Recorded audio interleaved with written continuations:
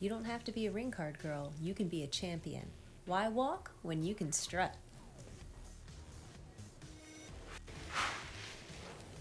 If you think body language doesn't matter, you are mistaken. Today we have some yoga to warm up your shoulders and your hips and your spine so that we can do the Conor McGregor strut. That's right, the Millionaire Strut for her. Before we start to do the Conor McGregor strut, we're gonna do a few warm-ups. We're gonna do some cat-cows, and they are to loosen up kind of our back and our midsection and our chest.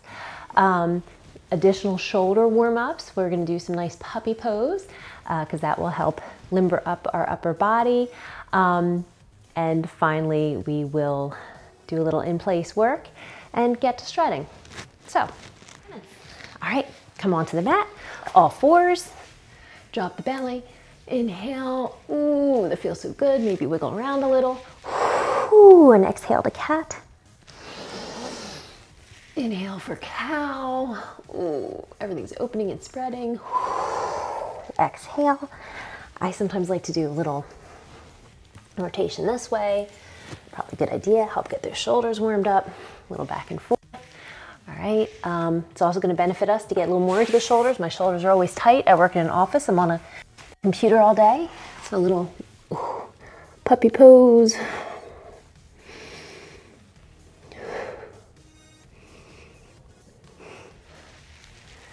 All right, feels good. If you haven't done any sun salutations today, you might want to do some of them. Okay. From basically Tadasana, we're going to have our chest open and lifted, chin up. We're going to start moving the shoulders. Bend the knees, move the shoulders. Remember I told you we're going to do some ab work too? Everything's moving in opposition. And slowly, you're going to start getting those arms into it. So we're warmed up. It's kind of rolling that shoulder and that elbow through the hand. There you go. That's right. Now, focusing on the lower body for a minute. You're basically going to be leading with your heels. And this is the strut part. So don't be afraid to kind of bend those knees a little. Start working the arms into it. It's all going to look a little bit different. None of us are Conor McGregor. We don't need to be Conor McGregor or Vince McMahon. Stole it, steal it. But you get that flow. Open chest, chin lifted, you're exuding confidence. You're rolling those shoulders, you're getting the hips into it, right? So you don't want them going, you're not gonna do the same side. You want them in opposition. So the foot that's moving and the shoulder and the arm that's moving are opposite. It's really hard to do standing still. When we walk, we normally counterbalance. So the McGregor Millionaire Strut, it's gonna also counterbalance. You're really gonna feel it in your abs. The Millionaire Strut can be a little faster, maybe you got somewhere to go. I think it helps if you think like, I'm a badass. I'm a badass. All right, we're gonna get the shoulders involved. McGregor strut, McMahon strut, my strut, your strut.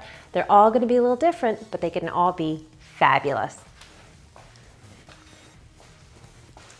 Taking a moment to say thank you to those women fighters that came before. Christy Martin, the name finally came back to me.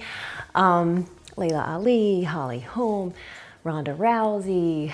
There are so many others now to pick from, I know. So thanks for joining me as we went over the basics of Conor McGregor's Millionaire Strut.